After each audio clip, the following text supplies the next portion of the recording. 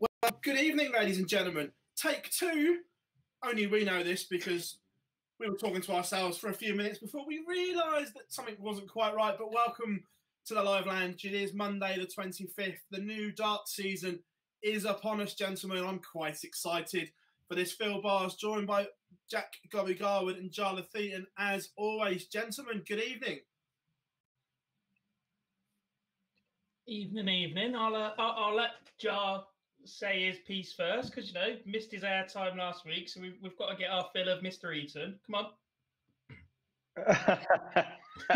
Well, not in the sense of at the top of the tank engine graphic that is above us, everybody. That is not why I was missing last night. As you might be able to tell, I have got a new background. Unfortunately, I have been moving house over the last couple of weeks, and because of that, I wasn't here last week. Unfortunately, you picked it.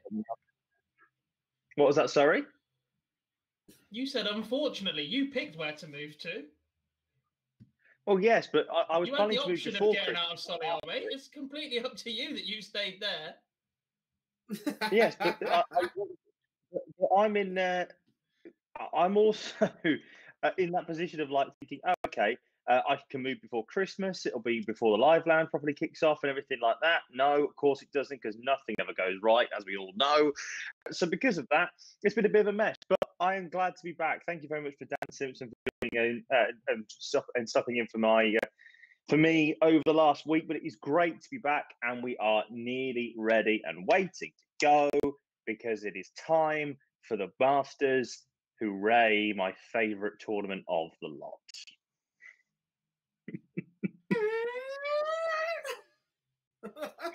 We all know my opinion on this week. We all know my opinion on this. It's basically a glorified Euro tour now. It's moved to 24, but it's darts. We'll take it at this moment in time. Yes, and also, Phill, we weren't aware of this before 5 o'clock this evening. The PDC Awards came out. Well, you don't have to like dropping it on everyone last minute, was there? It's like, yeah, let's put it out now.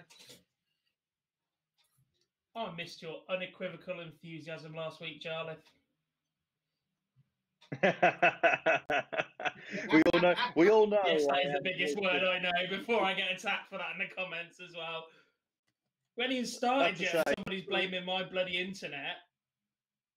Well, it's true. It normally is. That's literally how it works normally. Well, my name as well. Double B. Come on, Martin. Evening, everybody. Everybody in the comments, thanks very much for being patient. We do appreciate you keeping with us. But we are here now. We're going to talk about the darts. We've got a lot to talk about. Masters here. There is some darts to come on, and we're very, very excited. Yeah, so we're just going to share around the links quickly, guys, so everyone knows that we are live. Of course, we have the trusty faithful that will always be here, but we're trying to entice new people. So if you are new, please make sure you subscribe to the channel. We have loads coming up, and we do mean loads. Fresh interviews every day this week. And then on Friday, we're really excited, the launch of the walk-on. So can't wait for that. So please. Yes. The problem we got with this, though, is the fact that we're going to have the problem that we had just now with the stream. Is that what's going to happen? I know what to do now. There was me trying to be and think, well, we've scheduled these in. That one as well, Phill. No, we know what we're doing, but no, I can't wait for the walk-on. It's something that we've been planning for a while. A lot's gone into it, and it's just something a little bit quirky, a little bit different. So I'm looking forward to that. You guys as well? Yeah, very excited. You're basically going to see me more. How can you not be excited? Well, that is the downside. That's why I'm not doing as many as most. But look, in all seriousness, at the end of the day as well, Phill, it's a bit of a different one as well, because that way then we're going to be able to interact with everybody else. We get your predictions and everything like that. We were planning to do this live from events. I'll be brutally honest with you, everybody. We were going to be the three of us and other people jumping in and out as well, all the rest of the team. But unfortunately, COVID rules has meant that we're not going to be there. We're not going to be doing this from live events, certainly for a little while. Hopefully, the World Match Play will be the first time when we do a walk on live in person, which would be lovely.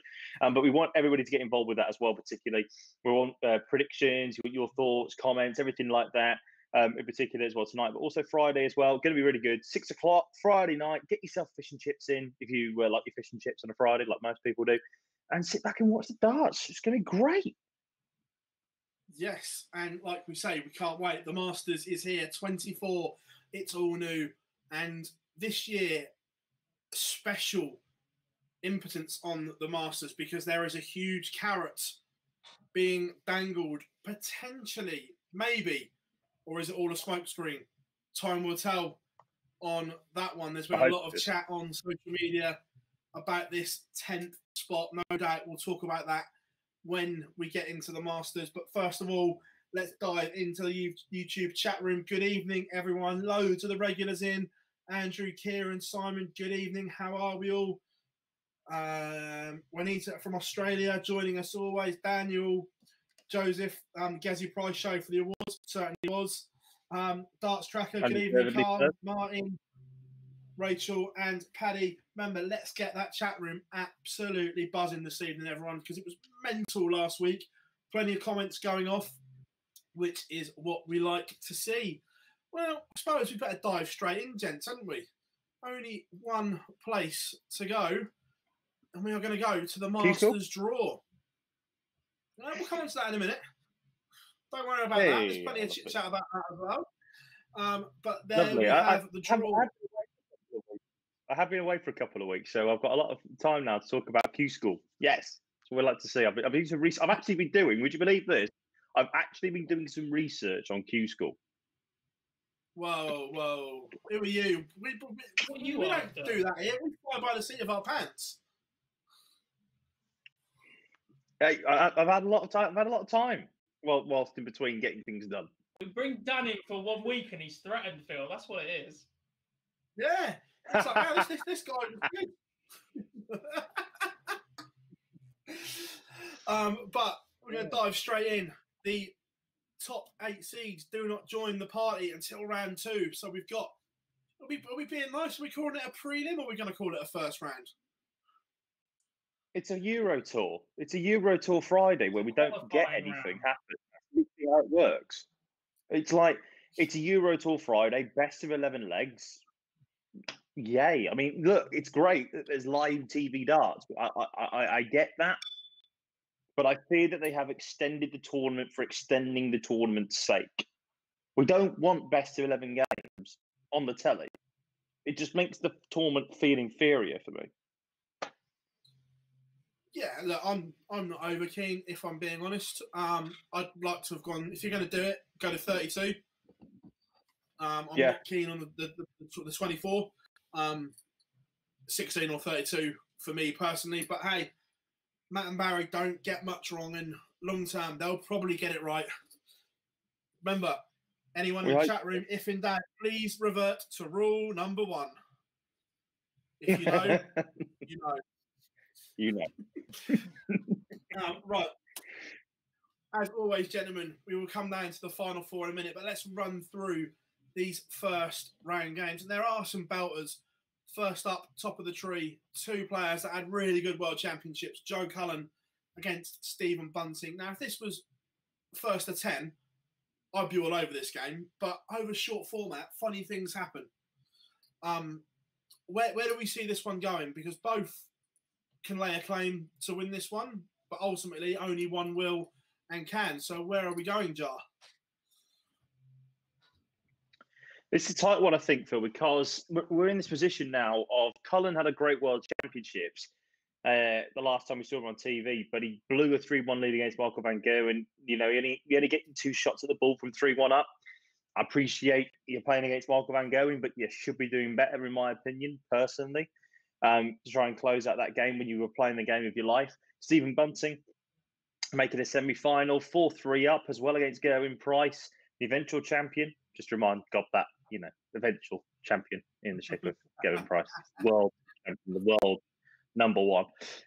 But anyway, back to the point.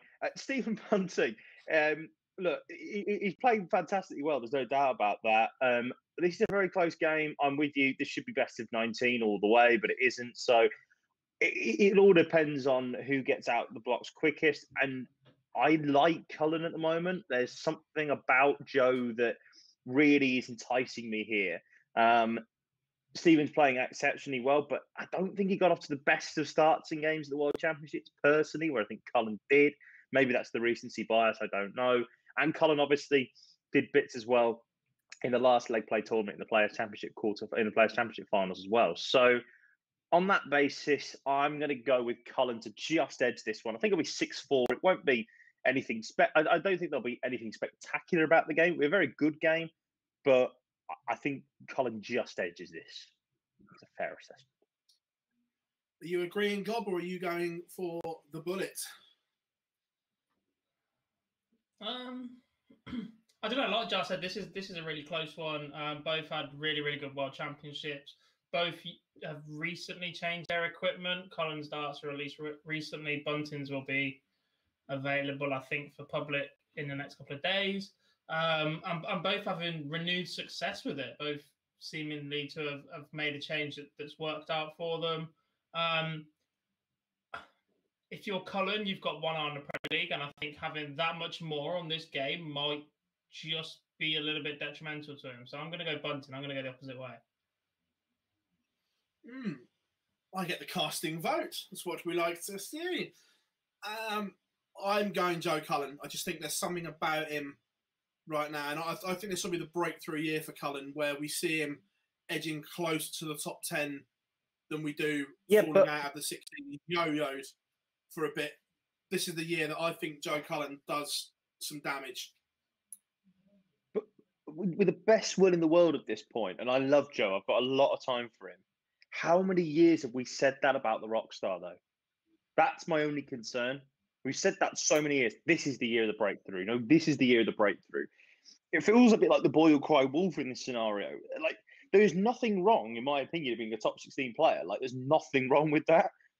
But do we think that he'll get to that level? Is the biggest concern of being realistically able to challenge the top 10, challenging for majors. Because let's not forget about this. If he wins this tournament, then he's in the Premier League for the first time in his career, and that would be a massive launch pad. Yeah, 100%. I just think that the equipment change has worked, and I think it's taken him to a new level. So I'm expecting big things from the Rockstar this year. Really, really am. Game number 2. Even though we are only tournament number 1 of the 2020 season, potentially this is a must-win game, especially for one player, potentially both in Bully Boy Michael Smith and Adrian Lewis. It's an absolute howler of a draw for both of them, with everything on the line. A lot of talk around Adrian Lewis, especially from our channel, from the interview that Stuart Pike gave to us, that his exact words were, one more poor year and he's gone. So I know this isn't ranked. However, just a run here, a performance here can set you up for the rest of the season. And this could be an absolute mouth-watering game. I think that's what it is. I don't think a loss immediately makes Adrian Lewis a bad dart player, but he needs a big year and a big result here, a convincing good performance result, or a good run here as well against tough opposition. Michael Smith, Gary Anderson, Gezi. That's a horrible potential route to the final, right? And I'm looking a bit far ahead there, getting a bit ahead of ourselves, but AD Lewis needs something to springboard his season off and to just get that confidence flowing through him again. He needs a win. And they're not easy to come by in the PDC anymore. They don't give them out as free sweets when you go to the dentist, but he needs a win. And this is as tough an assignment as you're going to get in that first round in Michael Smith. So, like I said, horrid draw. Could be an absolutely fantastic game. Both of these players at their peak are magnificent to watch, play the game in the right way in full flow, and superb. But you have to say, based on recent performances, ranking, and actually ability at the minute, that Michael Smith shades this one. Are you the same, Jar, or are you going for the jackpot? I'll be honest with you, this should be quite an easy win, I think, for Michael Smith. The way Adrian Lewis has played over the last 2 or 3 years, I'm with Pikey. One more bad year, we'll drop out the top 32, and that could be him dropping down like a stone. As you said many times on this channel, Phill, Adrian Lewis is arguably one of the greatest underachievers in the PDC's history. Between 2011 and 2013, and potentially even 14, he was arguably the best player on Planet Darts at that point. There's no doubt about that. And he should have won more titles. Admittedly, you go up against Phill Taylor in the match play final of 2013 and the Grand Slam semi-final of 2013. You know, at that point, Phill was towards the peak of his powers, but it's difficult. But AD was the best darts player in the world, and he could have done better than that. I think this is a massive, massive year for Michael Smith. He's obviously signed with Darts and Promotions as well, new management stable. That will give him, I think, a bit of confidence and a bit of stability after not necessarily the best year, but this tournament will give him nightmares. Because if he wins this tournament a year ago, when he has 3 darts to win it, this tournament will give him nightmares. He'll want to go one better this year. I'm thinking Michael Smith will beat AD Lewis. I think he'll beat him comfortably. I'm going for a hat-trick as well. I think the Bully Boy gets over the line. I had a decent WhatsApp chat with him the other day. He's put some time in. He feels refreshed. He feels ready. So I'm going for Bully Boy as well. Before we move on, an interesting question from Rach in the chat room, because it's about one of the players. We're going to throw it in there. Fantasy darts. Joe Cullen wins the Masters. Barney wins a tour card. Who would you go for the 10th spot?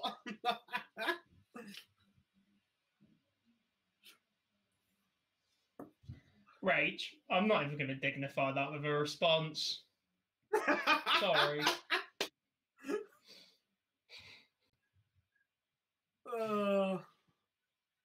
Thanks for tuning in, but nah. Come on. Look, even if he does get his tour card, which I genuinely believe he will, right? I just think that European QSchool is in terms of ability not as competitive as the UK QSchool. His name will get him through a lot of early rounds as well, just because somebody says they're playing Barney, somebody's going to crap themselves, right? That's how it works. So he hasn't got to work too difficult. One good day in the first set, and he's into the second set. Yeah, I just think, look, he still showed in glimpses when he was a tour card holder that when he turns it on, he's exceptional. The same as AD Lewis, right? AD Lewis has not been playing horrendous in the last couple of years.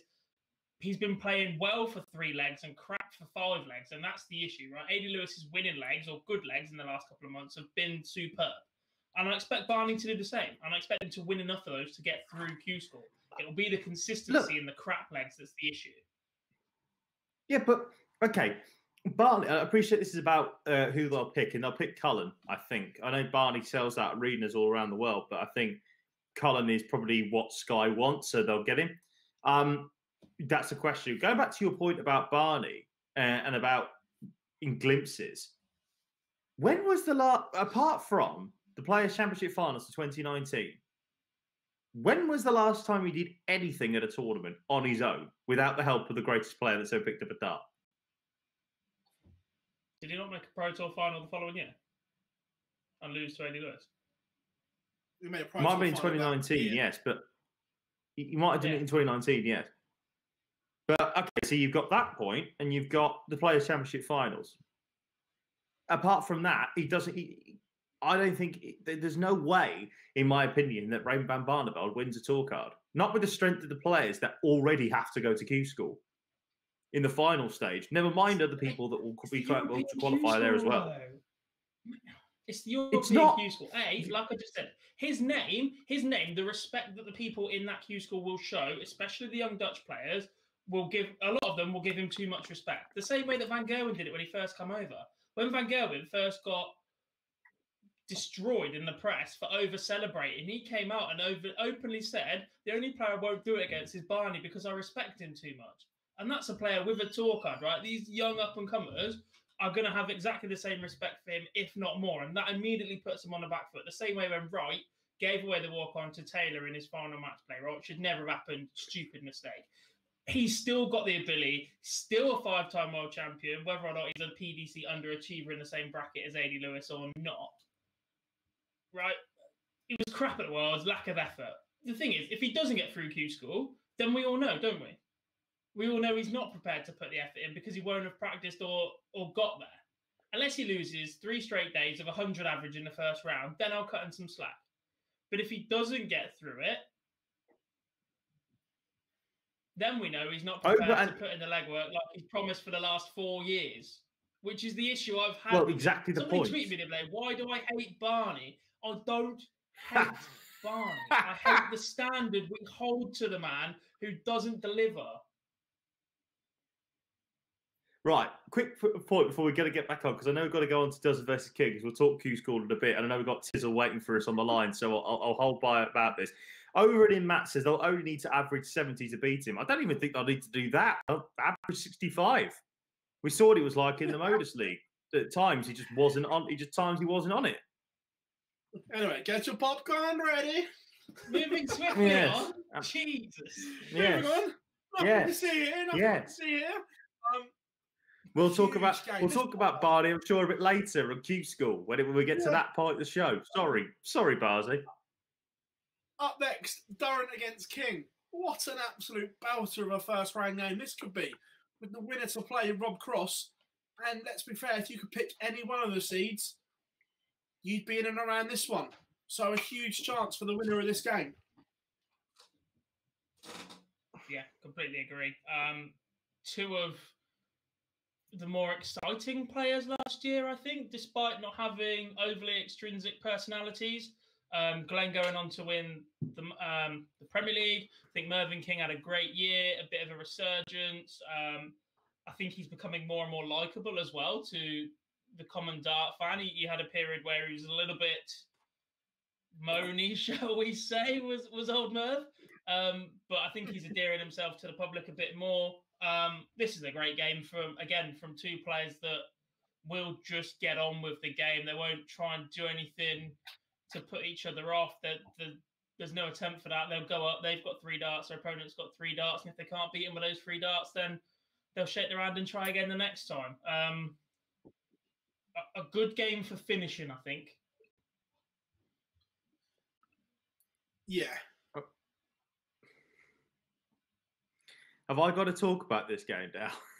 Because I don't think Tizz was particularly happy with me. I don't think Tizz was particularly happy with me the other week when I decided to chastise Darts Twitter for talking about a triple crown that doesn't exist. Look, okay. First of all, I've got a lot of time for Glenn. I've got a lot of time for his manager. I've got a lot of time for the whole stable. I've met Tizz on numerous occasions. He's a lovely bloke. Before I say anything, my biggest issue on it is this. The Premier League's not a major. I appreciate we talk about hashtag what's a major and all that. The Premier League is not a major because it's unranked. Biggest unranked title to win, but it ain't a major. Simple as plain as that. Can't have a rank. You can't have a major that isn't ranked. Moving on. That's all it was. Before anybody says that I don't care about the Premier League, I do. I understand its position, but I think that the Premier League just needs a bit of a revamp. But anyway, beside the point. Tizz versus King, great game. This is very, very tight. Probably go to a last leg decider. I am going to take. I want to take Merv purely and simply just because I love his facial expressions, but I don't think it'll be Merv. I think it will be Tizz. Tizz, I think, will win it. Just. You didn't give us a cool gob. Where are you going on it? I'm going to wear it on here that easily, son. Just this fence I'm sat on is hurting my backside. Someone get the spinners. Someone remove these spinners. Where did you go, Jar? I went Tizz and last legger.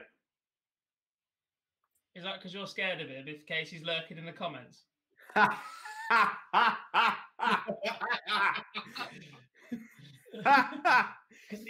what's amazing, Gob. You wait till Callum Rids pops up and starts calling me Daft Lad again.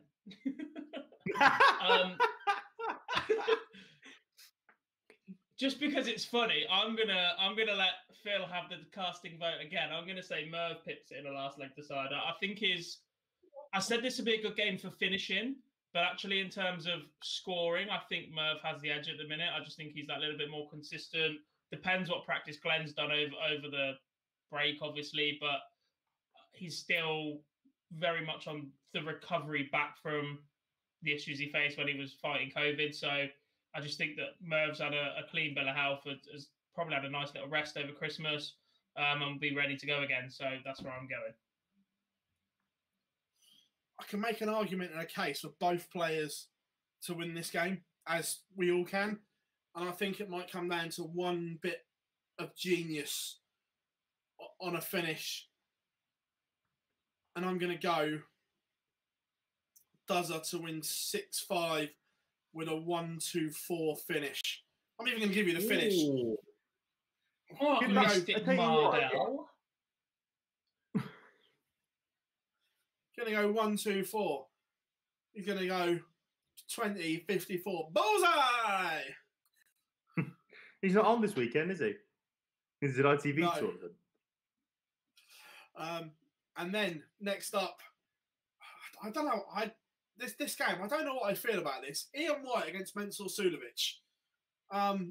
There's a reason this game is going on first. There's a reason this game is going on first. I think top 24 players in the world, and we still managed to get a tie like this. All I'll say on this one, right, is this. You know, only people who like Ian White and Mensur Sulovic are actually excited about this game. Nobody else in darts is excited for this game. Well, I don't think so anyway. This is not going to be a great game of darts. I don't think. Attempts some darts again. Ooh.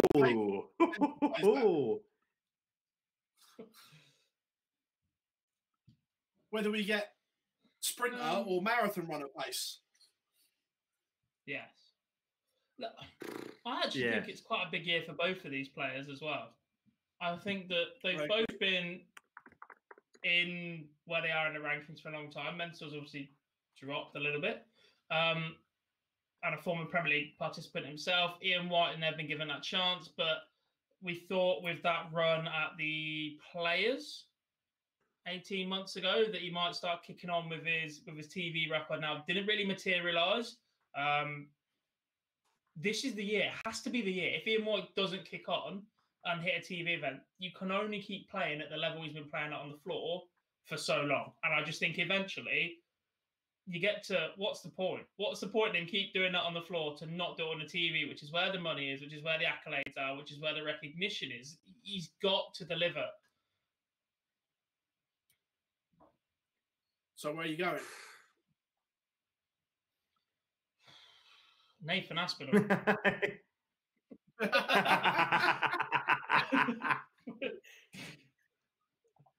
Well, if God doesn't want to get off the fence, I'll say it. Okay, all right.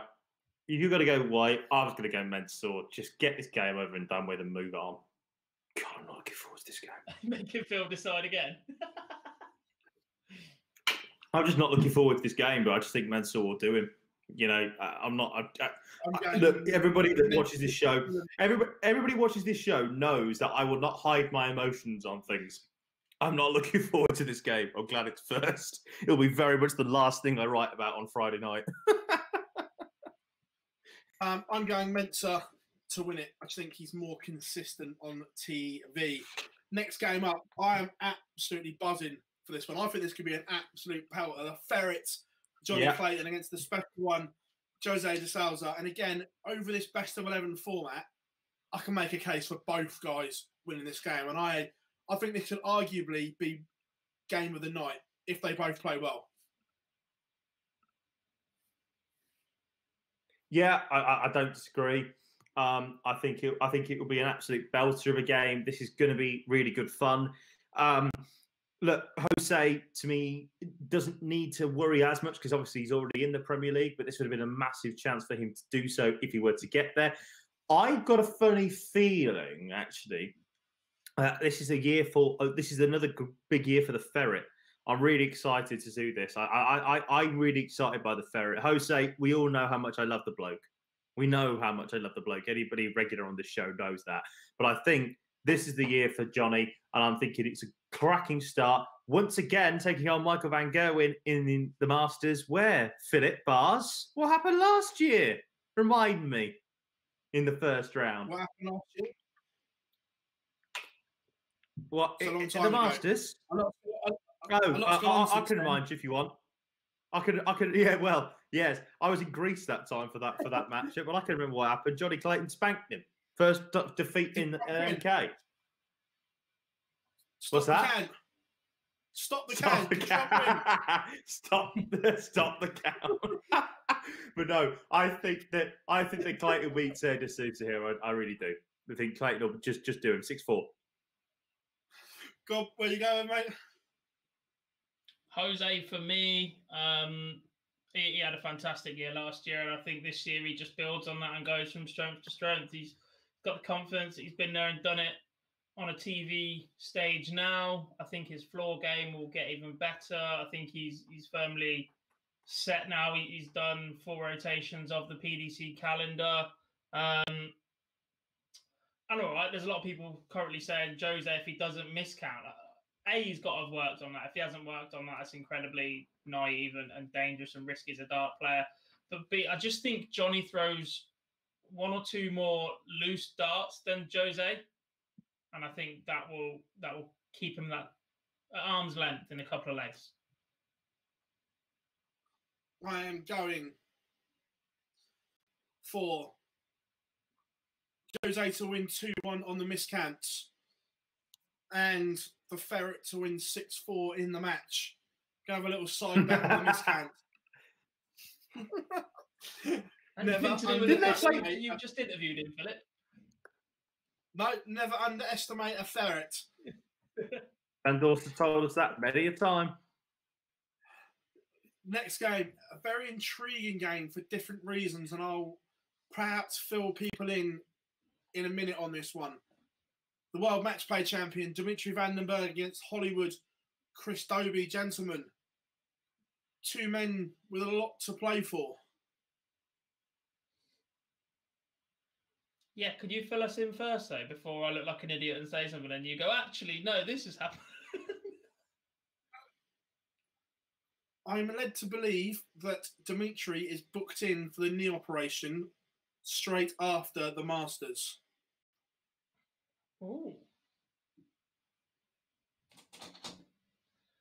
See, no, that can go either way as well. That information doesn't really help. I get there's a break coming in PDC darts, but it's either a last roll of the dice before the op and try and earn as much money as possible, or it's get this thing over and done with, get on with it, get on the operating table and get that done and get recovered in time for the rest of the events. Like that doesn't sway it either way for me, which is an issue when I'm trying to pick a winner. Gonna be brutally honest, Chris Dobie was really disappointing for me last year. Really disappointing for me. A lot of high hopes for a player. He's still got loads of time to turn it around and progress, but we've seen him have some absolute ding-dong battles on TV.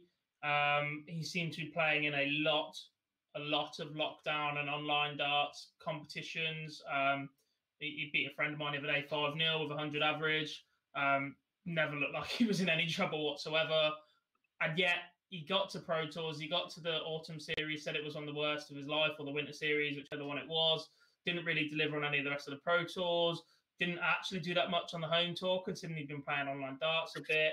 And okay, had a good win at the Worlds, but didn't back that up either. So I think Dimmy wins. If Dimmy is inclined to win, this match is all about Dimmy. If he rocks up and wants it and wants to get some money in the back pocket before his op, then I think he wins this one. If not, then happy for Dobie. Push on and give a crack at Wadey. Where you going, Jar?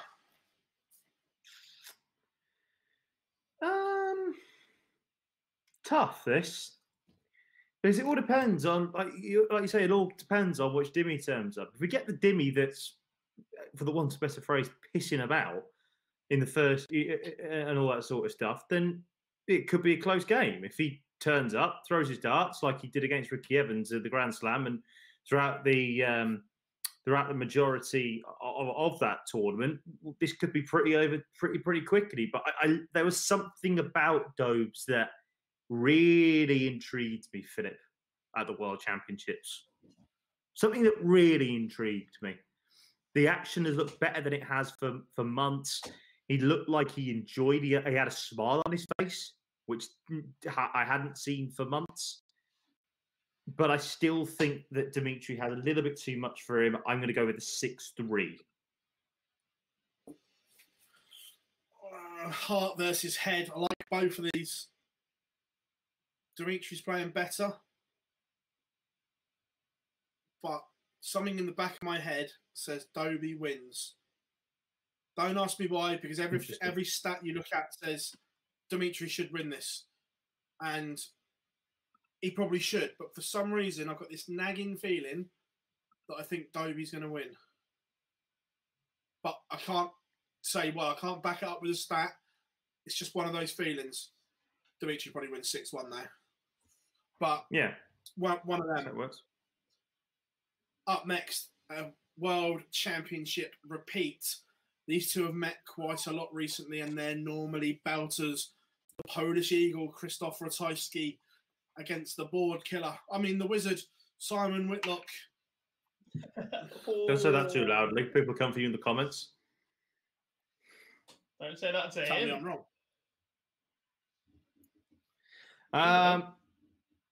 Yeah, you will actually. I'll make this pretty simple. As will Whitlock wins. Female dart player compatriots of his. Yes. I'll make this pretty simple. Whitlock wins quite comfortably. 6-2. Ratajski ain't the best to getting out for a quick. Ratajski ain't the best for getting out the blocks quickly, and I think Whitlock wins this comfortably. 6-2.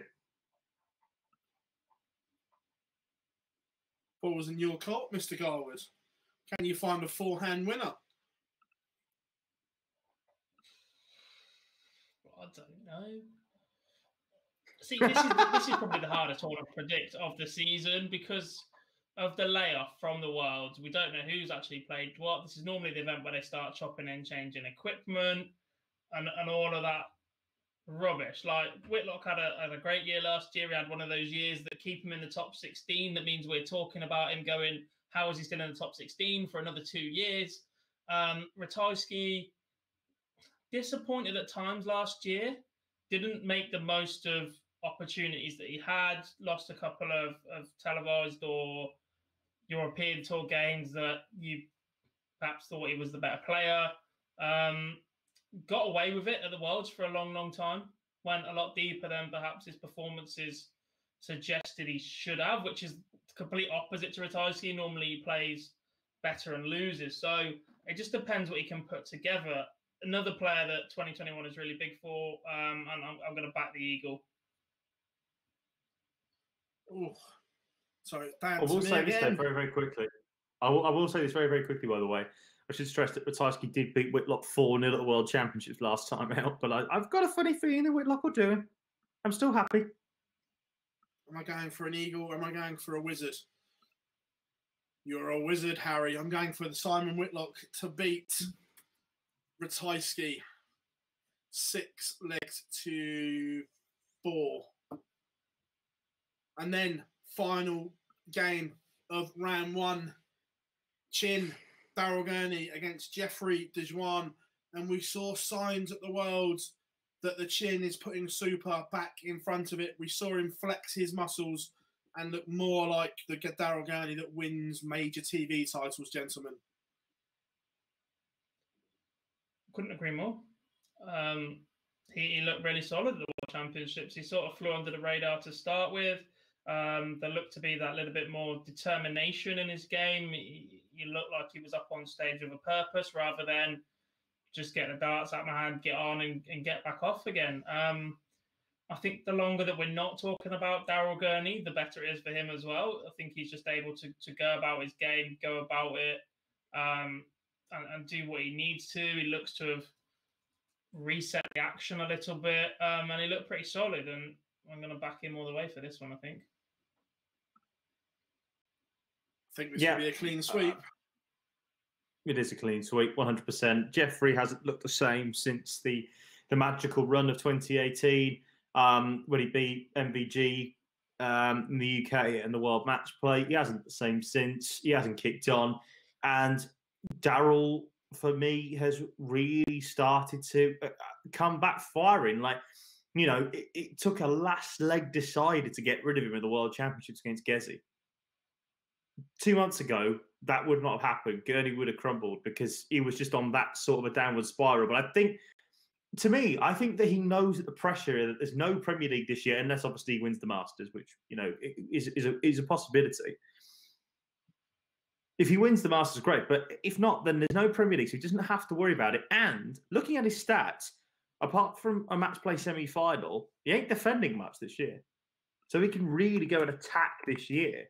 So, I don't know. Do you know what I mean? Like, I'm looking at it now. Obviously, he's got a couple of Euro tours to defend, and I think he's got a European Championship semi-final as well to defend. But he's not defending a horrendous amount of money. So I think he's in a good position where he can go and attack the year. So I'm going with Chin here. Chin comfortably wins this one. I'm with you. I'm making it a Chin clean sweep. Right, everyone, that is round one, all done and dusted. You know what comes next. I would like a final four. I want your semi-finalists, and then who wins from these. So, top half of the draw. Who will be semi-final number one, gentlemen? Do you want me to go first, Gob? I don't mind. Yeah. Okay. I think that the world number one and world champion, I'll just keep reminding you about that every time, Gerwyn Price will come through. Where he plays, this is tight, but I'm going to go with a bit of, not necessarily a rogue pick, but I don't think this is a pick that most people would go with. I would probably say, don't you know what? Sorry, I've changed my mind now. I'm going with Duzza. Gerwyn Price against Glenn Durrant. He's got a really good route to a semi-final there, Duzza, for me. He's got Rob Cross in the next round, which, I'm not being funny, you'd probably take right now as a non-seeded player, taking on the top 8. And then he'd have the winner of Nathan Aspinall and Mensur Suljovic or Ian White. Again, not a bad draw. So the Premier League champion can go and win a second unranked title potentially on the television. No, I'm only joking. You know that. Very, very interesting semi-final. Gerwyn Price, Glenn Durrant in the first semi-final. Do you want me to go with my second semi-final, Phil, or are we going to go around the houses? No, as you're there, go on second one as well. Michael van Gerwen, obviously, plays Peter Wright. That's look, they're the top 3 in the world for me: Price, van Gerwen, and Wright. They'll be there or thereabouts. It is going to be them too. Michael van Gerwen against Peter Wright. Gerwyn Price against Glenn Durrant. Gob, over to you. How many are the same? Were you going rogue or different? I have one the same. You really love a rogue pick at the Masters, don't you? I smell something really cooking, love. and it is a little bit of revenge. I think the Flying Scotsman beats the world number one in the quarterfinal. Big year for Gary. Big year for Gary, he's told us, so this is the perfect way to put down that marker. And he will play Mervyn King. The same logic with you. I think that's a really nice part of the draw to be in, but I back King, not Durrant. So same logic. I think he comes through that part. Not writing off Nathan Aspinall or any of the rest, but I just think that actually the form players in that part of the draw are Glenn and Mervyn. the players that had the best year last year are Glenn and Mervyn. So whichever one comes through that, I think has a really good chance of progressing. In the bottom half, this is where it's the same. It's Van Gerwen. I think he's tested, but I think that we've seen in years gone by where he doesn't win the World Championship or where he has a painful one, he responds pretty early, likes to set down a marker at the start of the year, can maybe take his foot off the gas in between the year and go again and peak towards the back end. But he needs to start brightly to let everybody know that he wants 2021 to be his. And this is the most bizarre pick I'm going to pluck out, but actually, I'm going Gurney. You picked worse before. You definitely picked worse. That run at the World Championships just makes me think that there's something about Daryl Gurney that's going to see him back in the top 8 pretty quickly this year. Not my favourite player to watch, not my favourite player for his the way he goes about his business or holds himself on stage or anything, but in terms of as a dart player, I think he scores very well, and his finishing is normally pretty solid. So, yeah, I've got Gurney. As I said before, you pick worse on this show. Right, gentlemen, where am I going? Well, we don't want to go Van Gerwen and possibly Snaky, but probably not. It's just who you're bringing out from Section 2, and are you going Snake? Section 4. Yeah, that is literally you've just beat me to the punch there, Carl. Right, just get it over and done with. Just get Price and Van Gerwen in the semi-finals, lad. Come on. No, see, judging by his Instagram, I think Price could lose early. I'm not convinced he's picked up a dart that much since the Worlds. I think the World Championship. How's that going to build itself? No, because he's been knocking the walls down. Yeah. Same way that sofa's not going to pay for itself for our favourite Dutchman. That's the problem. That's the problem. I think it is a very nice sofa. I think Desi might get beat early. Why? Do you think he wants to go? Do you think he wants to go back to building the houses? No, I just think that he might be slightly underdone. Where at the Worlds early on he wasn't at his very best. He was beatable early, and I think it might be the same. But he didn't get beat, did he? No, he didn't, and he was a worthy champion. No, but that's when you've got chances. The same as Van Gerwen, you get a chance at him early. You need to take it.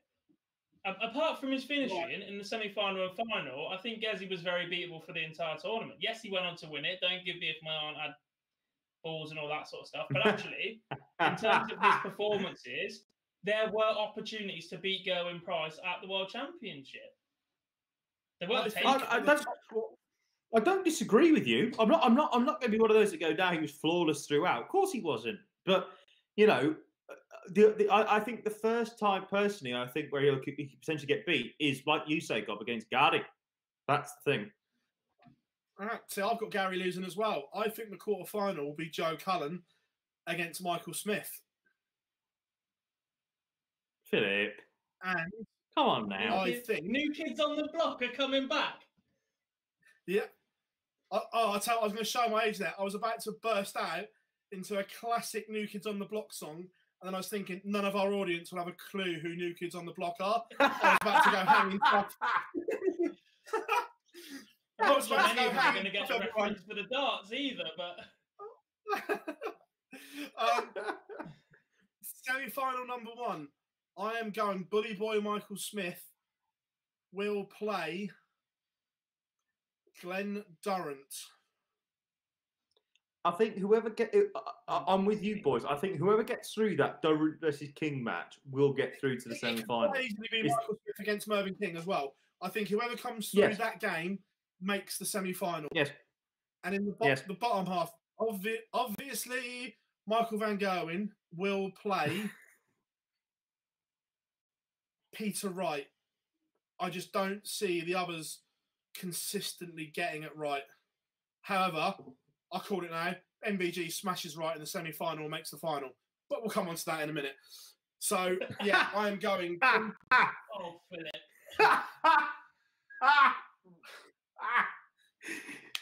I'm going Bully Boy Michael Smith to play Glendoran in one semi-final.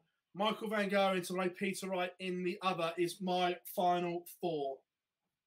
So hang on, Phil. In the By the way, you did last week, I can't remember if it was Mason or if it was a Stuart Pike, but you said there's a 3-pronged top 3 in the world brewing for this year, and you've only picked one of them to make the semi-final. Yeah, because the Masters comes too soon. Plus...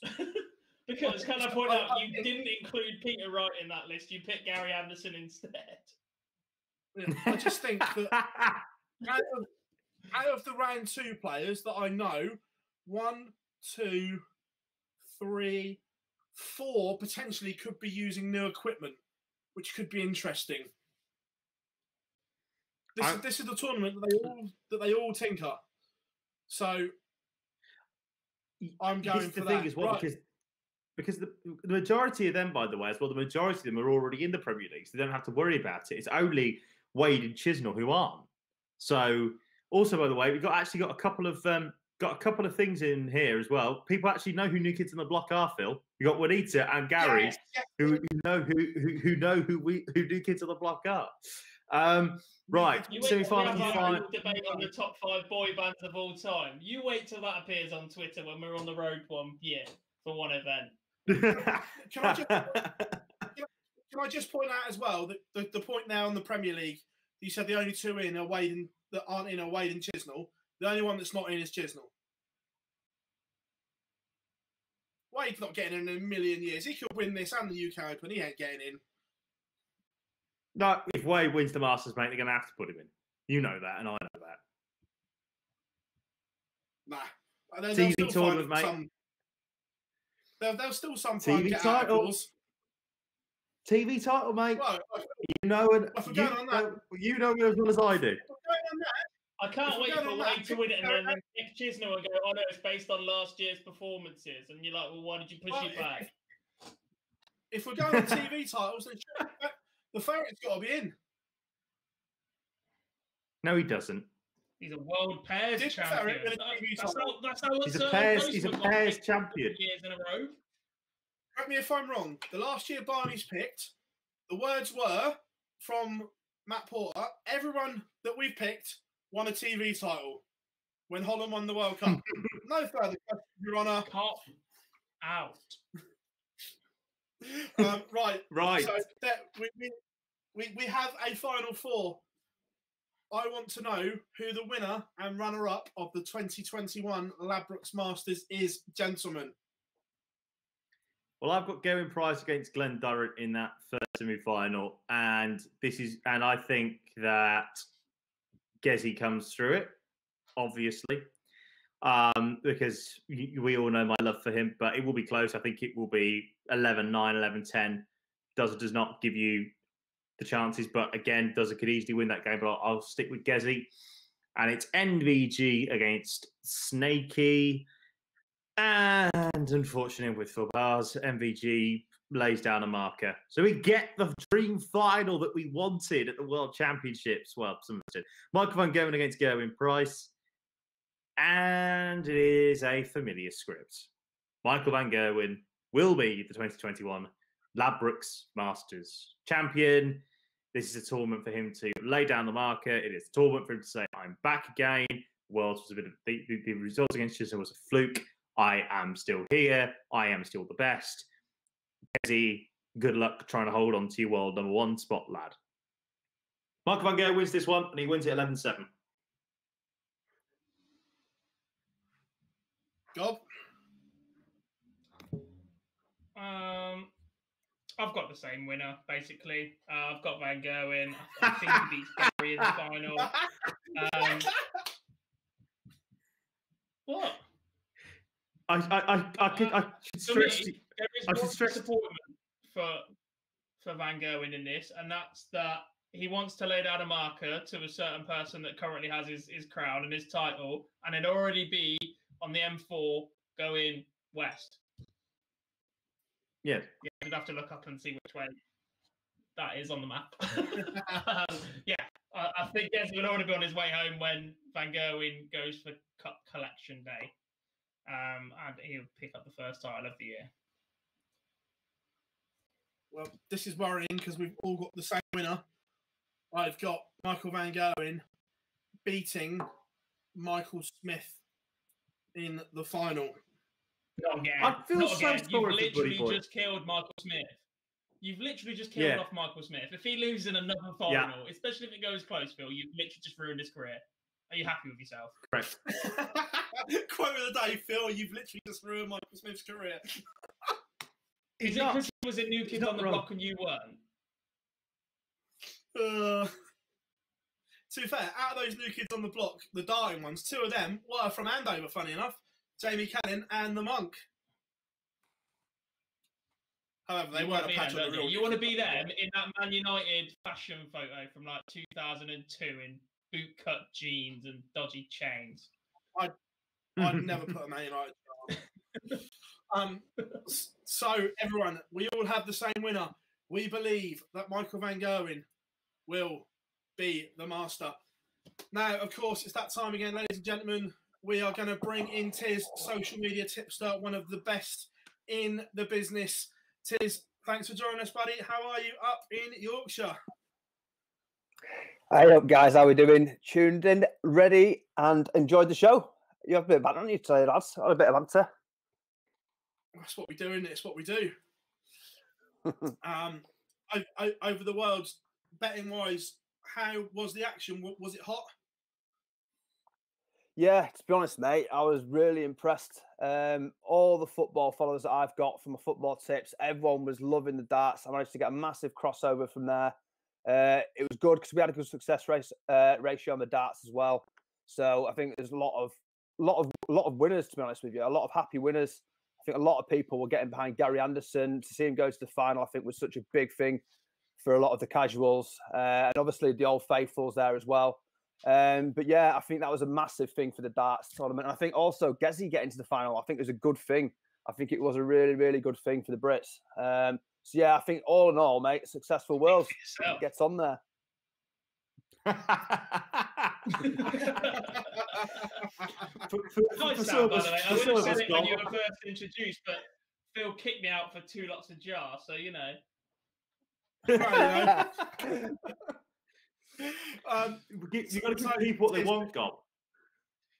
Yeah. So, Tizz, looking ahead to the Masters, found anything in the outrights that you like, value-wise, or anything like that? Yeah, so I'll come back to my outright winner, my favourite, because yeah, you've touched upon it, and I'll go with you guys in a minute.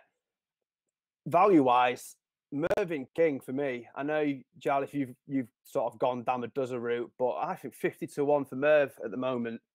I mean, he's obviously stated he's not done yet. He's not retiring. Do you know what I mean? He still thinks he's got some more to go. I think he's had a really good last year, and I think for me, he's got a tough first round. Let's not beat about the bush. He's got a very tough first round in dozer, but from what I've seen of dozer since the COVID thing, he doesn't seem the same player. I think at 50-1 there, I think Mervyn King is a potential there. Each way shout. I don't think he's got the worst run to the final. I think his side of a draw and his run to the final, I think 50-1 for me could be the value bet of the tournament. I like that. I don't know what you guys are saying with that one. Who's going to shoot me down there? No, not at all. Like, look, I for very long either. Totally agree. I think that I've said that whoever wins that dozer versus King match, Tizz, will go through to at least a semi-final, potentially a final. So I'm with you here. Like that game between dozer and King can go either way. They've got, as you say, such a nice path to the final where you think, hang on a second. And let's be honest about it. The majority of it, right? Be honest with yourselves. Who wouldn't love to see Merv get to another final and potentially get that last spot in the Premier League? I would love it, 100%. Go to see Merv every single week. He'd love it. The Merverts. Bow down to the King, lads. Do you know what I mean?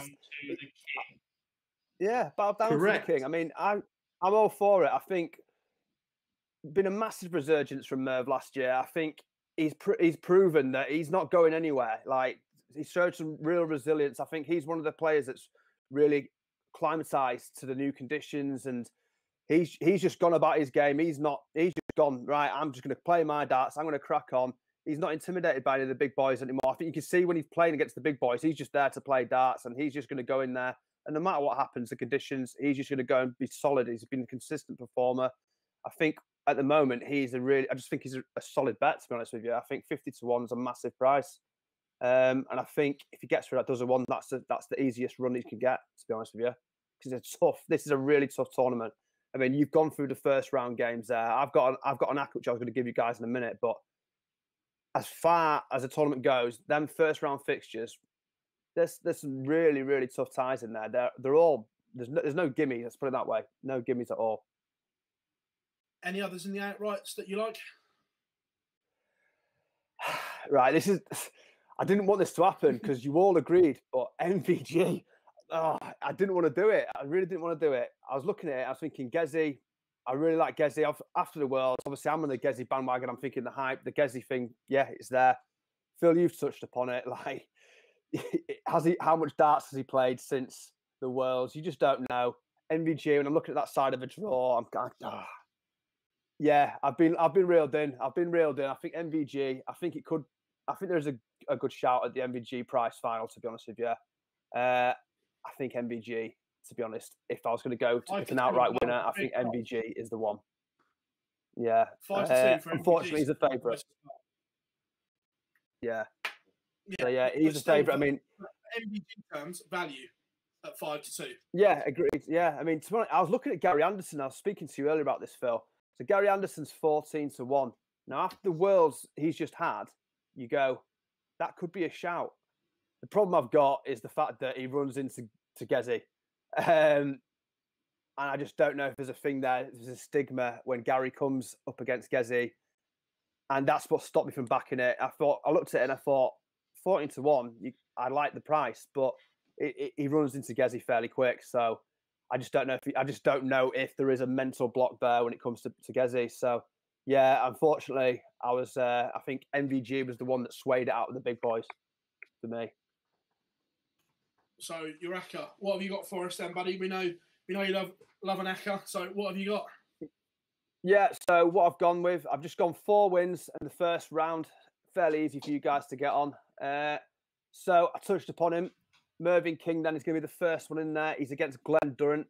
He's a marginal outsider. He's evens against Duzza. So I'm going to take him on there, as for reasons explained before. Next one in there is I'm going to go with Dimmy to beat Dobes. Now, you've said, obviously, Phill, he's going to wait probably till after the tournament for the NEOP. Whether or not that'll affect things, we don't know. But I think Dimmy, I think he's got enough to outscore Dobes and get his doubles in. I think he should come through that one. You were all in agreement earlier. It's a massive game, this one, for both players. Michael Smith, AD Lewis. I'm not going to go against you guys. I'm totally with you. I think that Michael Smith is going to come through that one. I just think that the quality's probably there with Michael at this moment in time. I've not seen enough from AD for a little bit now to suggest that we could see an AD Lewis resurgence, unfortunately. As sad as it is, I'd love to see the jackpot get back to the heights that he was. But I can't see it right now. And the last one is going to be Daryl Gurney versus Dizwan. I'm going to go with Gurney. Before the Worlds, I would not have touched this one with the barge pole, to be honest with you. I would have gone nowhere near it. What I saw in the Worlds, I saw a different side. I saw a different Gurney, the old Gurney. I'm hoping that we can get back to that super chin before. And I think if he can play like he played in the Worlds, I think his confidence will carry through to this game. And I think that's the way to go with this one. For me, they're the 4 bets that I've gone with this week, and you can get them priced up at 11 to 2. Ooh, I like that. Good price. Not bad. Yeah. Not a bad price. Yeah. Anyone good? Anyone got any worries there? Anyone going to disagree with any of the bets? I think the obvious one is going to be I think the hardest one there is the Mervyn King. The one. I think that's, for me, that's the trickiest of the lot. Yeah, no, I agree. Look, but I think that Yeah, like say, Phill, I'm with you. I think that it is the. I think that that's the only one really on that one for me. As you talked about, but 11-2 is not a bad price. I can't say disagree with it. I've actually just gone through the selections that I've made with the title sponsors of the Masters, as you can see on the left hand screen there, and I've got 126-1 from all my ACCAs. In fact, actually, what I'm amazed at is the fact that Clayton is higher. Sorry, Clayton's odds are longer than D'Souza at the moment in time, which I find astonishing, really, especially after Clayton beat him at the European Championships not long ago. Yeah, Clayton's a massive price. I mean, I'm looking at Bet365, 125-1. I mean, the different bookies obviously have different prices, but I'm looking at some massive prices. I mean, I said to Phill even earlier that Bunting at 100-1 after the Worlds that he's just had.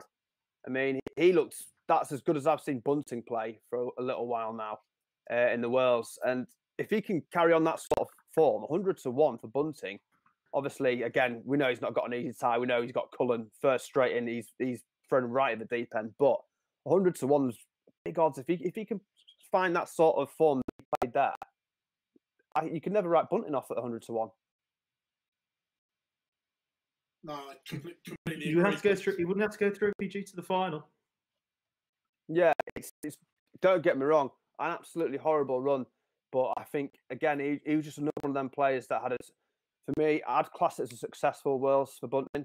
He might disagree. He might think to a final should have won it. But I think for me, that was a good showing in the world. So a bit of confidence as well. And 100-1, it's one of them there. It's a tempter. Let's put it that way. Tizz, again, just talking about all things as well. Have you seen a bit of a swing in the darts betting as well? Because the football's been unpredictable with no fans, where the darts hasn't been.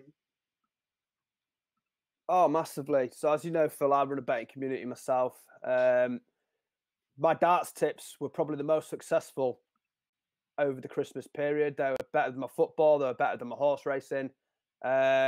With that was an influx of people messaging me for the darts bets. And I found now more people are asking me, when's the next darts bets? When's the next darts bets? As you guys know, it's been a quiet period. So I've had to sort of like tell people, just calm down. It's coming back. But there's definitely so many more people now after that. I think the whole lockdown scenario, and I think having sport on TV has been a saving grace for many people. And I think the darts was probably as much of a saving grace for football over the Christmas period, because it was really good. The coverage was great, despite all the obviously the tricky conditions that they had to deal with. I think the coverage was excellent. I think you guys like yourself on social media gave it a good platform, promoted it really well. The bookies, to be fair to them, the bookies were great. They did some really good promotions over it, which I was able to exploit, and a lot of the people that I was pushing to, we were able to take advantage of as well. There was a lot of sort of boost odds on the big occasions, and a lot of them were winners as well. I know there's some massive ones in the final. I tipped a 7-1 winner for my followers, which is a double odds boost on Sky Bet. A lot of people were on that. I think the biggest thing with it is the bookies are now kind of aligned more with the promoters and stuff like that and the events. They're getting more behind it. I think what we're seeing now is the bookies are starting to take it a bit more seriously, which must be coming from the followers. There must be more people putting bets on the darts. So I think, I think it's going in the right direction. I think you're getting better value now as a punter than you've ever had it before, because the bookies are taking it more seriously as a sporting event. Tizz, absolute pleasure having you on, buddy. Thank you very much for all your betting input. As always, mate. Cheers, Tizz. Much appreciate the time. Pleasure as always, boys. Enjoy yourselves. I'll tune into the rest of the show. Thanks, lads. Cheers, Tizz. Take care, mate. See you soon. Well, everyone, thank you very much for Tizz, as always, for jumping on. Right, I think we've done everything in the Masters that needs to be done, gents. We haven't missed anything, have we? Well, no, not really. An hour and 15 minutes. And also, as well, we talked about a tournament that really, but also we talked about a tournament that doesn't really need talking about as much as we have done. But there we go. We all know my thoughts on the Masters. Because of the carrot dangling over with the P word, No. we don't have a choice. Yeah. There is Yeah, whether you like it or not, there is more excitement around this Masters than there has been for any Masters in the last decade. Which, yes, but Plus, there's no Champions League. Plus, the UK Open and the Premier League are being pushed back. All right, I would prefer this 2 weeks on. Maybe more, UK Open's not being pushed back. All right, not UK Open's not being pushed I back. prefer this a couple of weeks later with a couple of Pro Tours before, and then actually go, right, this is the first TV event of the year. But this is the way the calendar is. Embrace it. Get used to covering darts for the event you don't like, and then you can sit there for 10 days and cover QSchool. Off Dart Connect instead. Oh, mate, and then you'll be berating the fact we haven't got Chris Mason and Jackie Oatley telling us what's what on the telly box. So look, let's not talk about the way of ITV coverage, because we all know I love the way that ITV cover darts. We know that, I would much rather watch Dart Connect and follow QSchool than follow the Masters. I'll be brutally honest about this. Right, just a couple from the chat room before we move on. Daz, which refs are doing the Masters? I don't know. I know George is because I was on the phone today, but other than that, not a clue, mate. Big Georgie Nobes. The Nobes. Big George, part of the family now, he is. Yeah. Well, exactly. And there was one about the calendar. When's it being released?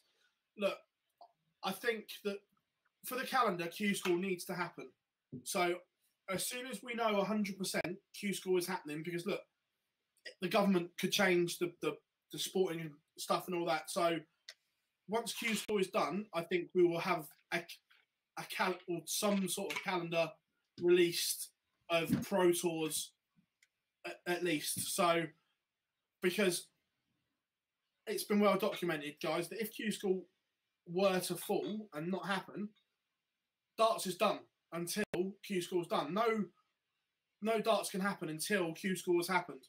So there's no point in them releasing anything and then going, balls, we've got to scrap it all. So that's the reason for the silence on the calendar. And to be fair, I think the PDC have done a great job on this.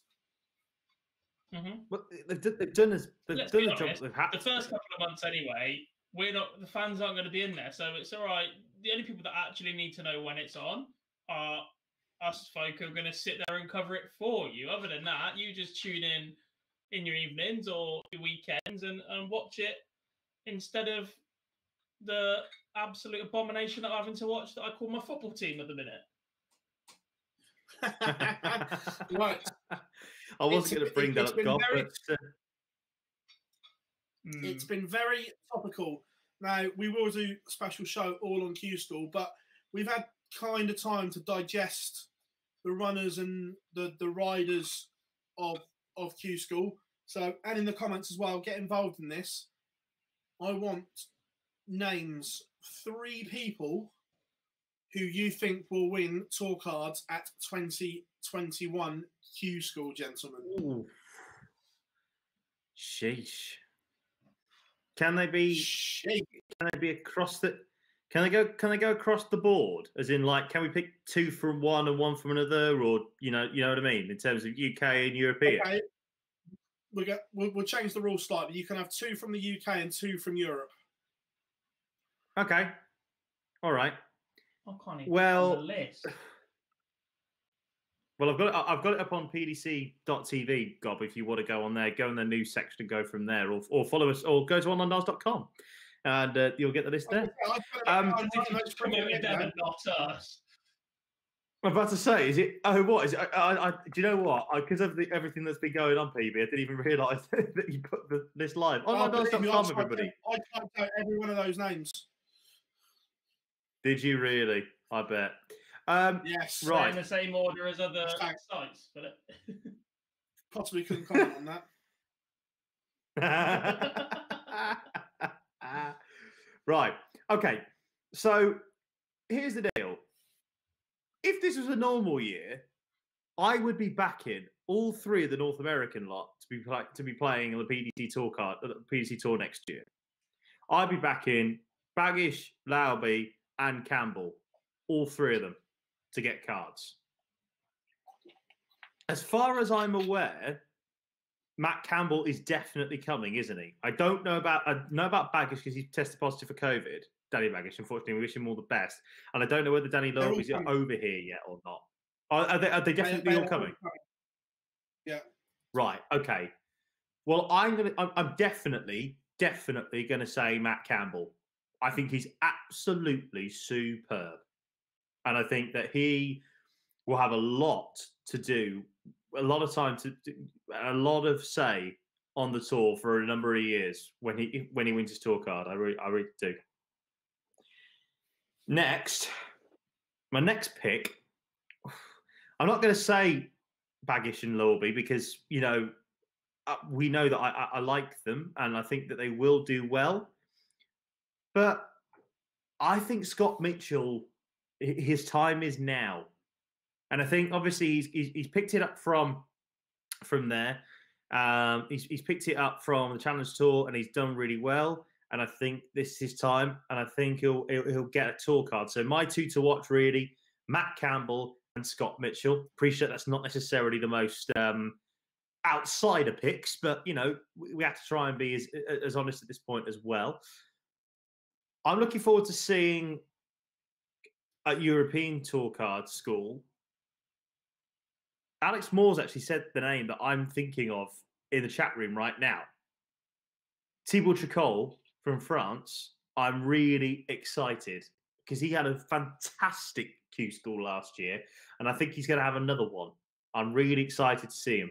I think he'll do some bit. I think he'll be really, really do some bits. And I will hold fire on one because I know on a young German that I will wait and I'll let Barty have that pick because I know he wants to have that pick. But you know what, Gob, you introduced me to this man back at the World Cup properly. The Greek god himself will regain his tour card. John Michael, what a hero! So those are my two to watch for the European QSchool. Thibaut Tricol and John Michael. And on the UK side, I'll go with Matt Campbell and Scott Mitchell. Job? Don't care. Dyson Parody is not allowed to take part, and I'm fuming. That's a fair point. It's a fair point. The world needs more Dyson Parody. Last weekend, and it was superb, and I'm very much in love with the man, and the fact that he can't travel is an absolute travesty.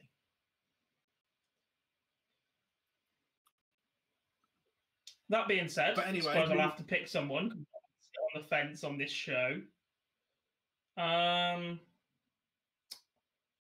mean, there's plenty of ex-tour card players or big names in the field. Still scrolling through, don't fancy any of them. I mean, Jar's just nicked my picks, to be fair. Campbell and Mitchell were the two that I was going to to go for, which completely threw me. Sorry, mate. Yeah, thanks for that. Who do I fancy from this list? Darren Johnson to win his card back, maybe. Where's he gone? Is he in this list, or is he... Louis Williams. Louis Williams is one I really fancy after his run at the UK Open of the Year. Marked him at county level previously. Very, very good talent. Think he's playing very, very well as well. As is... I can't think if his surname begins with an L or if it begins with an N, and I don't want to get it wrong, so let me just keep scrolling. Wrong well, while you do list. that, I'll just say this about Louis. I'll just say this really quickly about Louis Williams. He played so well at the UK Open when he was playing there as a Riley's qualifier, and I think you're right. He's still a young lad, isn't he? He's only about 16, 17. Uni student, so he's early 20s now, I think. Fair. Well, who are you thinking of? One of the target boys, Luke Littler, I think is how you say his surname. But he hit a 9 in a tournament. He's not old enough to play. He's old enough to play. I know he won an online competition in which the last four was him, Robert Rockwood, He might be, but when he was runner-up in the JDC to King, and one other. I'm not quite sure how old he is. He might not be able to play. Yeah, that would make sense. That'd be why I can't see him on this list. I will go with Richard North to win his tour card back. Oh, come on, Safe, solid one. Hey, he put on his Twitter the other day that in 4 years' time he'd have won a TV event. So you can't do that if you haven't got a tour card. So I'm going Northy because he's entertaining and a good value for money while he's there as well. So he's entertaining. I'll give you that. Yeah. European Barney is an absolute obvious, and I'm going to have him. I just think the standard of the QSchool means that he's going to come through. Said it from the He's start. not going to win his tour card. I will happily take any bet on right now. I will happily take any bet on right now that Raymond van Barneveld does not win his card back. 20 quid. Oh. 20 quid. All right, done. Virtual handshake, because you can't do that anymore. One of us should have gone with opposite hand, really. A little better. Yeah. And I am going. I mean, I like the look of Schindler. We've seen he's done a bit of work on the action. Neil Zonneveld is probably one of the unluckiest players to be in this situation. I think without COVID, he'd still have his tour card. I just think he's got a chance. But I like the look of Damien Moult, another one of the youngsters. Thought he had a great year last year. I'll back him to come through. And one more, completely forgot. Franz Roach. We've been on about him for weeks. He's in the event. He played absolutely at the European event earlier in the year. If he turns up the way he did in that European event, picks up a tour card at a stroll. Agreed. I think you're right there. Roach was absolutely outstanding. But I've got a funny feeling, God, that that's not the German that I was talking about with Philip Bars. No, he's not blonde enough. Anyway. Yes. European. I agree. Look, Nico Kurtz, everyone knows where I'm going with this one. That's the easy one. Kurtz wins on day one, gets his tour card, job done. And like Gob, I've been impressed with Schindler. Back end of the year, he done a lot of hard work and played some good stuff on the home tour. Was unlucky not to qualify for the Worlds. So I'm going there. The UK one, you boys have already said some great names. I've got 4 here I'm looking at, where 2 of them are they are outsiders, believe me.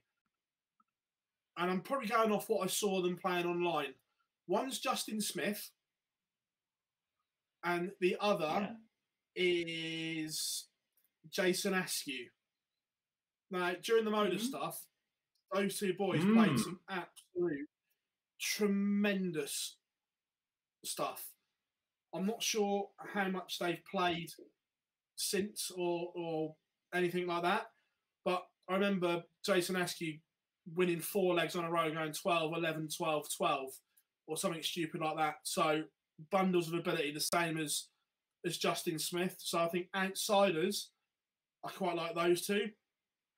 From the pick of the established players, shall we say? Ready. I've got one of these for him already.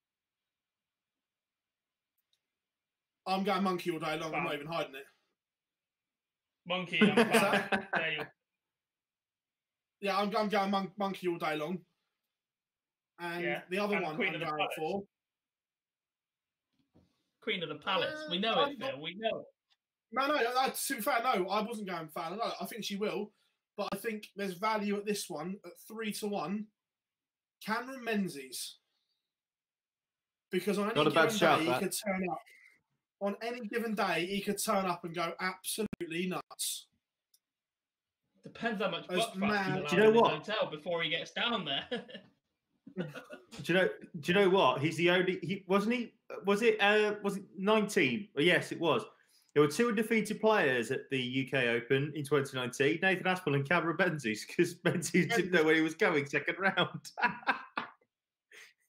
to be fair, I have great sympathy for him there because anyone that's been to the UK Open behind the scenes, if you're on the TV board, you get treated like royalty, and it is exactly the same as any other tournament where you get marshalled around and everything like that. If you're not on that TV board, it is an absolute minefield. So I felt for Cameron. Nice little playing words too. I got lost heading to the back of stage too. How on earth the players get into the back of the multi-board room is beyond me. Yeah, exactly. Agreed. So yeah, that's fine. And who wouldn't love to see Cameron Menzies for 2 years on tour? I can't argue with that. Liver, probably. Brilliant. And everyone's saying that everyone's going there's no bar. But technically, the players will have alcohol at QSchool. Believe me. Don't they? They don't drink, Philip. You know that. So, to be fair, some of them don't. Look, but the ones that do, they will have enough. Don't worry. Serious point though. Jamie Drummer makes, and this is a very serious point. If Fallon and RVB both get a tour card, how will Sky decide who to put in the Premier League? That is a very, very good question. Yeah, I'm with you. That's a very good question. If Wade wins the Masters too. Well, if Wade wins the Masters and then to get a tour card, he ain't got a bloody open else chance. Let's not take the piss here. I mean, there are some things that could happen in life, but if both RVB and Fallon get a tour card, no.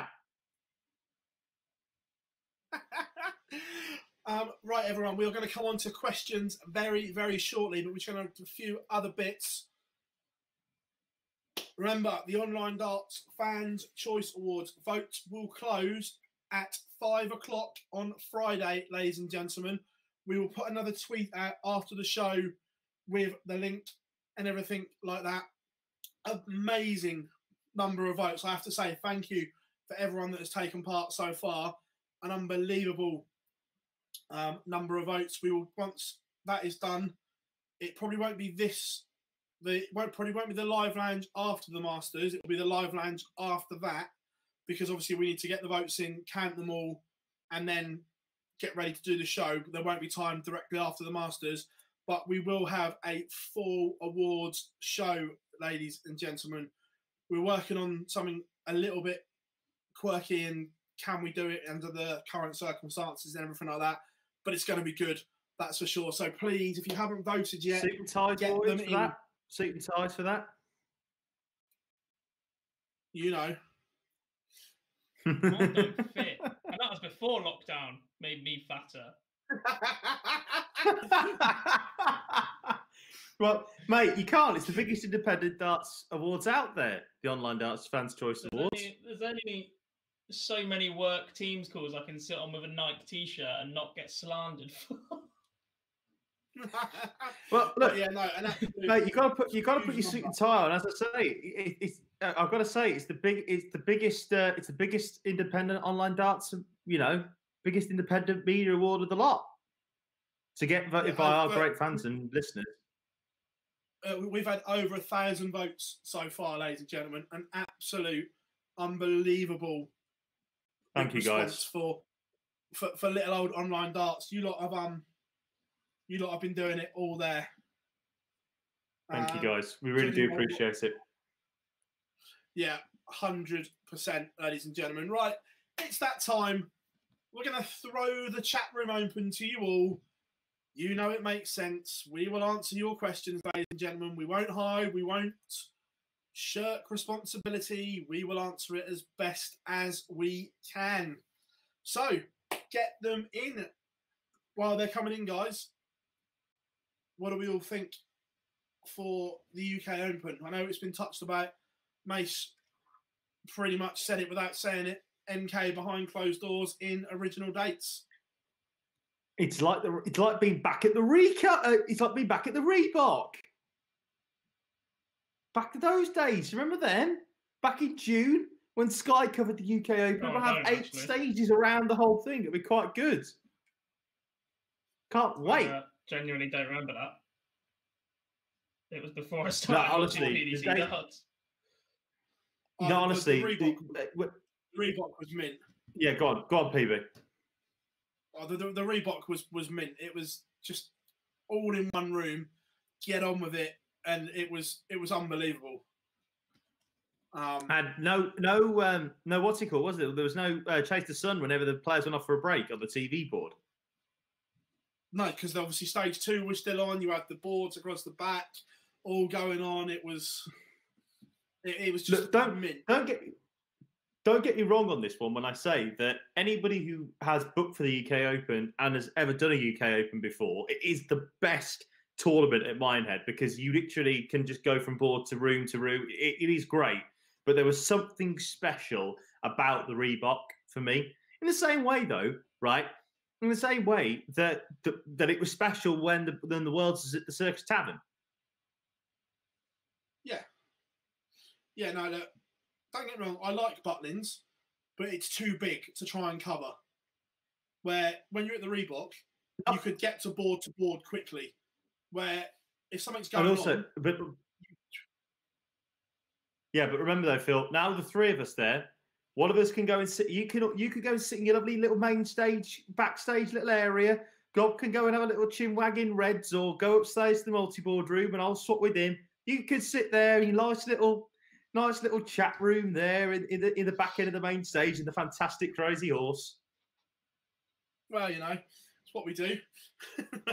Absolutely. I know the multi-board room, and I'm sure people that, if anyone in the chat room has ever been, please tell me this one right, that the multi-board room for me is one of the best rooms I've ever been in. Just that sheer buzz of constant activity in the afternoon in particular. Just incredible.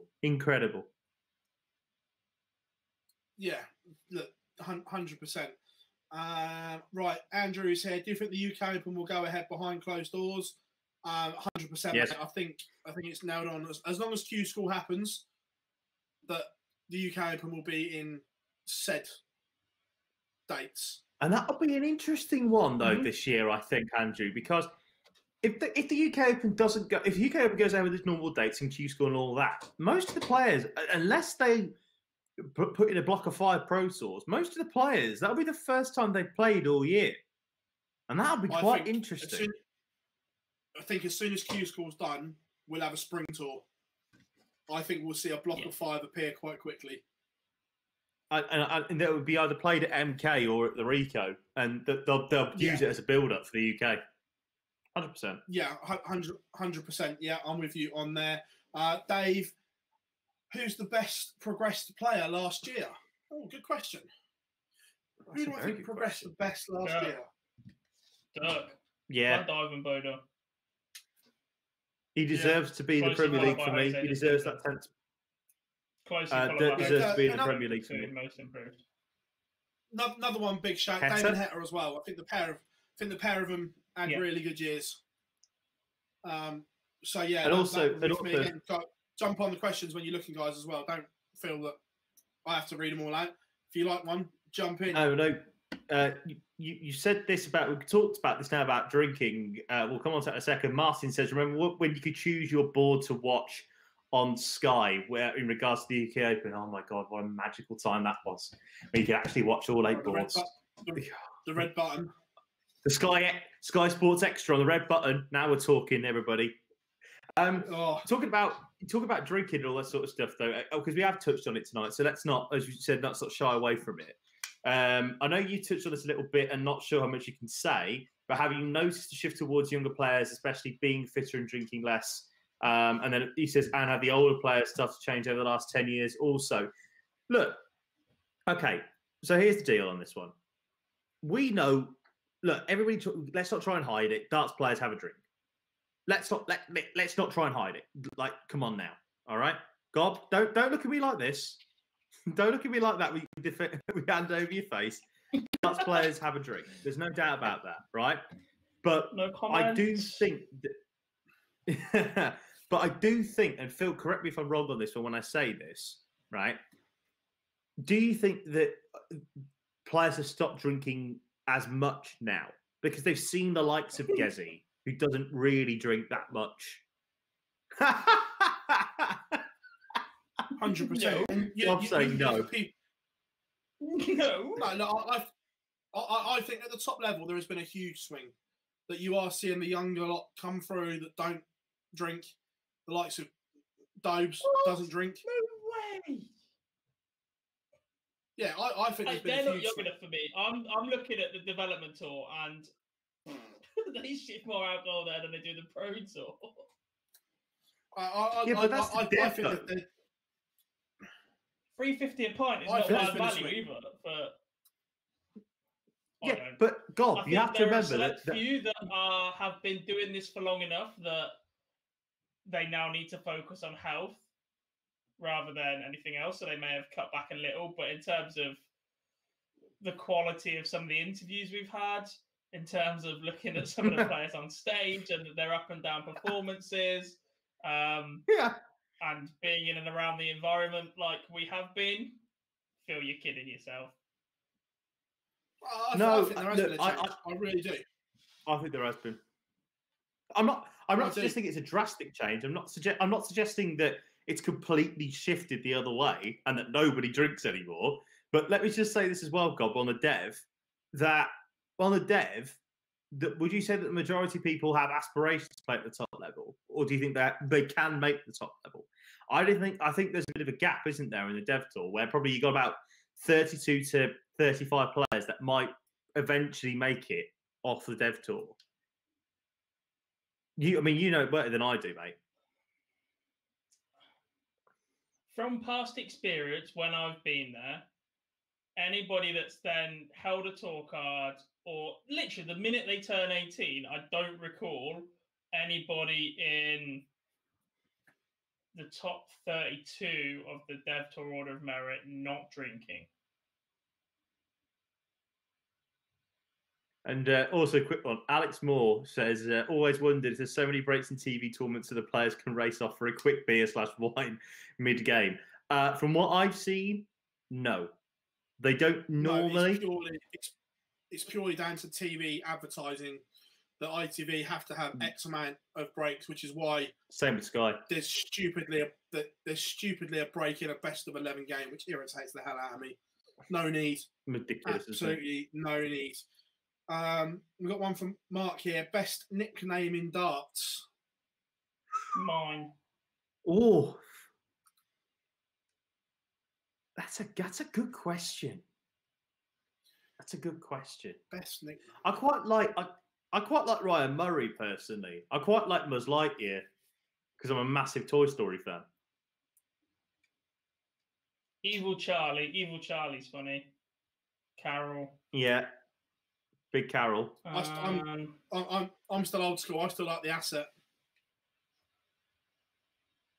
Yeah, I mean, if we go old school, then I absolutely love Hawaii 501. I think it's absolutely incredible, and coming out to Hawaii 5-0 is amazing. That walk on at the 08 Worlds still does it for me every time. I tell you what. Speaking of that, I would love someone to walk out to the 18 theme tune. Please, How good would Mr. that T. be? You know who you got to call. Da, da, da, da. Exactly right. One here says, as number one, Price should be challenging for first position in the Premier League next year. If he's not and only trying to scrape into the top four, does that mean his ranking is false and only won because MVG lost a form? Well, okay. So here's my thoughts on this. MVG had an absolutely god awful 2020. This is probably the worst year of his professional career since the Grand Prix in 2012. Would you agree with Barzy? Yeah, 100%. Right. 100%. So just because an MVG loses that aura, you've got to go and pick yourself up on it. Price, as we all know, doesn't like the Premier League. I don't think he's ever finished in the top four, has he? In the Prem? No. Nope. So I don't think he particularly likes the format of the league, but I think he's now starting to really understand the crowd, that pantomime villain kind of role. But I think as well, the crowd's starting to turn for him. You listen to him back in Wolvo, the Slam final in particular. Same with whenever we go to Minehead, they're just is singing his name. half the crowd. Exactly. So I think this year, now that he's managed to go and do the breakthrough, he's got the World Championship underneath. Just if he doesn't top the league phase, it's not a bad thing, because yes, you get an extra 25 grand for it, but in reality, it don't mean jack shit if you don't go and win it on the night. That's the thing. And plus it's over 16 weeks. It's a long You're not going to be time. on it for 16 weeks. Exactly. You don't win the Premier League in the first 2 months. You've got to be in and around and time it right. A bit like, again, I'm going to use his name here, but Barney, the year that he was just avoided relegation, but then won, was it 5 out of 6 and made 4th spot. So, look, you can't win the Premier League in the first 2 months.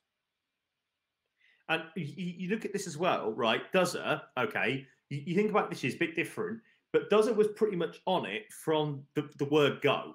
Certainly in the first block before Exeter and Liverpool, and then in that first week to ground off the first time for Judgment Night.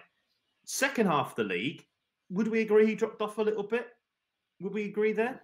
I think once his top 4 place position, worth my time as the Masters. I think once he finished top, or his top 4 was guaranteed, yes, it did a little bit.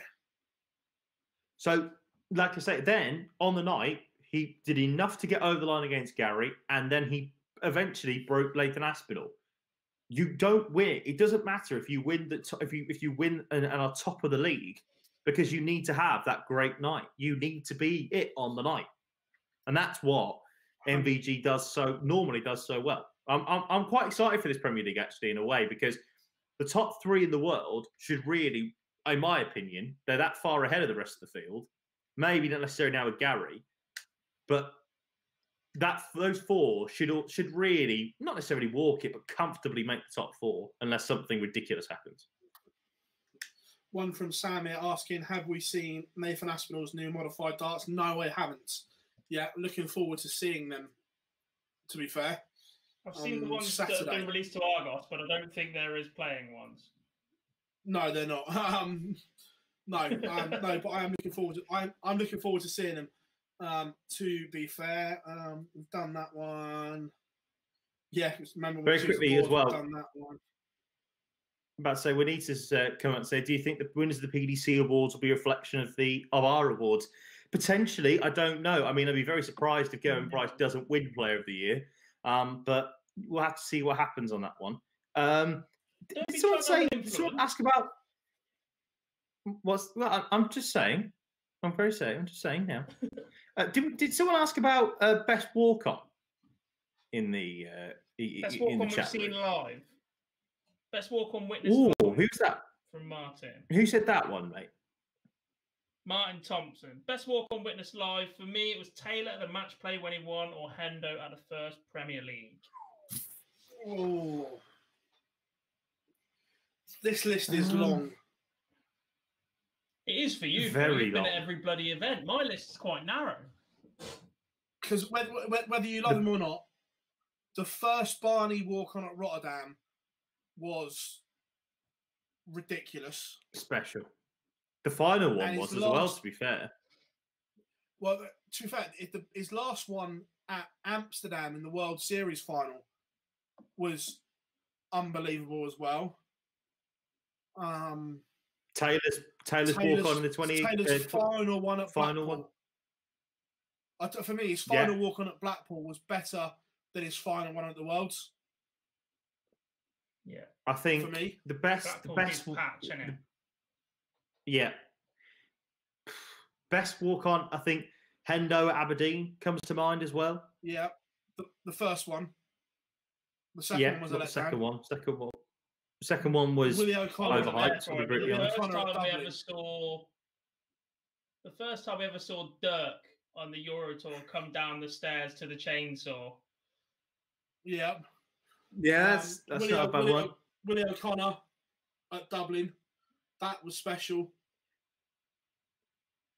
Over in Matt says, who was the plank that came onto Westlife at the Worlds? There will be no Westlife slander here.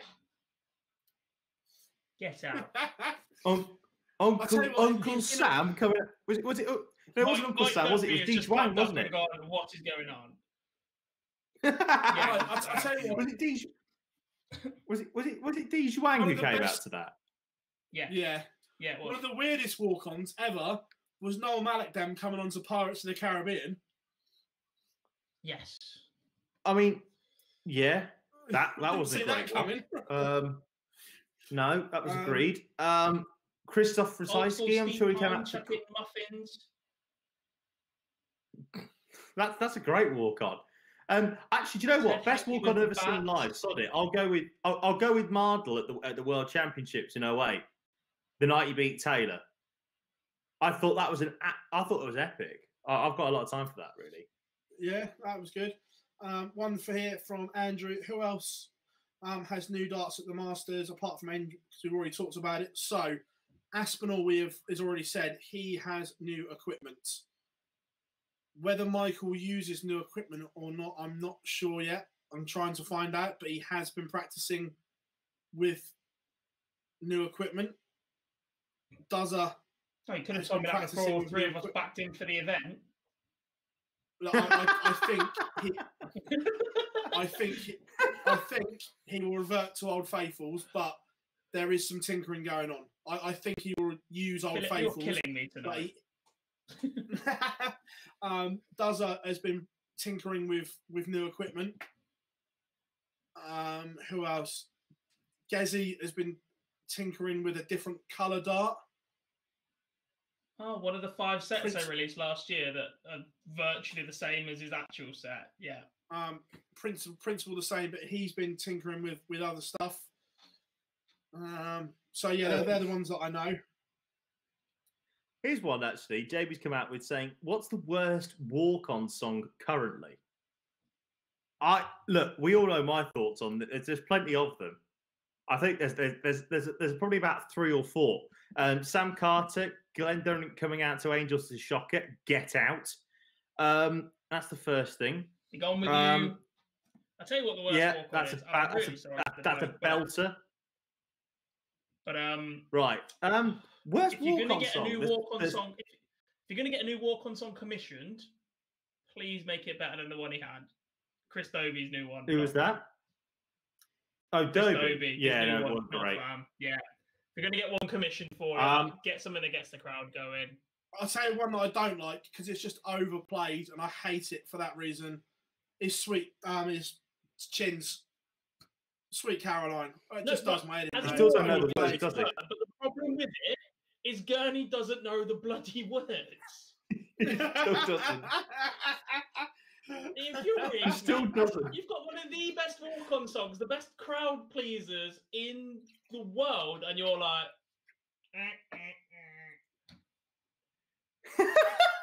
That's a GIF. Someone please make that a GIF right now.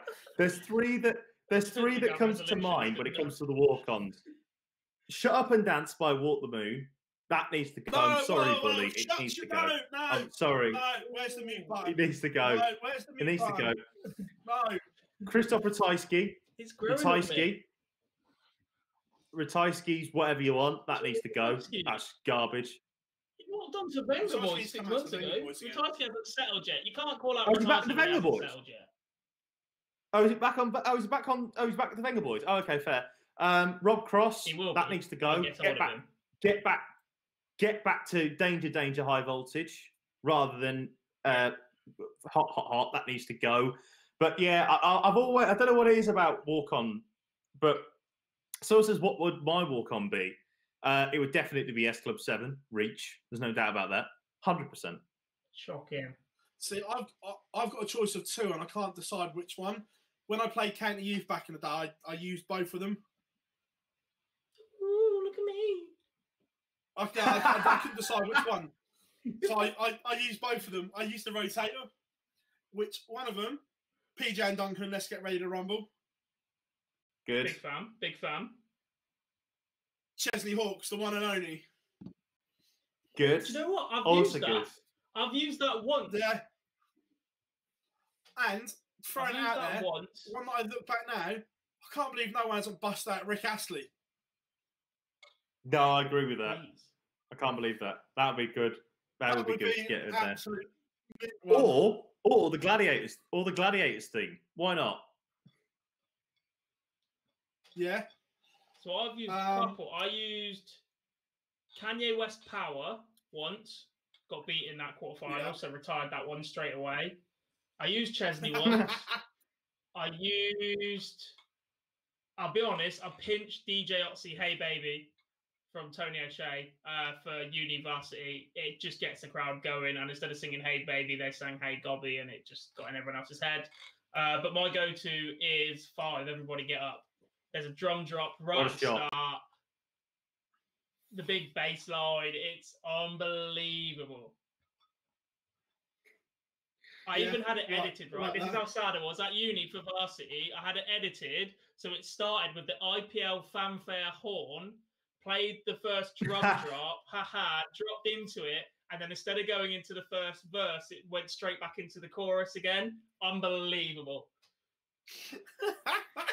Dave's come up with the Gladiators theme for Mark McGeady. Absolutely.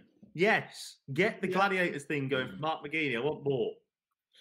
But we've done 2 hours now. I think we need to wrap this up. To be fair, I didn't realise this. There's one question here which we'll just say it. Someone's asked, does anyone know what darts Peter Wright's going to use at the Worlds?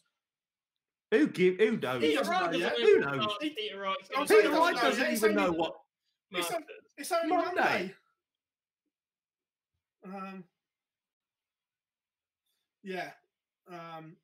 So your guess is as good as mine. Like we say, I didn't realise that we'd waffled for nearly 2 hours of your time. Ladies and gentlemen, this is what happens when you're having fun. The chat room has been absolutely mint tonight. It has been off the scale. Thank you very much, everyone that has joined the live line tonight. It's been one of my favourites because when time goes like that, you just don't realise it. And we've had a great laugh on this Monday night. Of course, we have some absolute belting stuff coming up from Friday. We will have the live blog, the walk-on, the pod, all the reaction from Milton Keynes, so you don't need to go anywhere else. Here at Online Darts, we are your one-stop shop for the Ladbrokes Masters this weekend, so keep an eye out. I've been Phill Bars, as always, joined by Jack Garwood and Jarleth Eaton. Gentlemen, absolute pleasure. We will see you guys for the walk-on Friday. Enjoy yourself.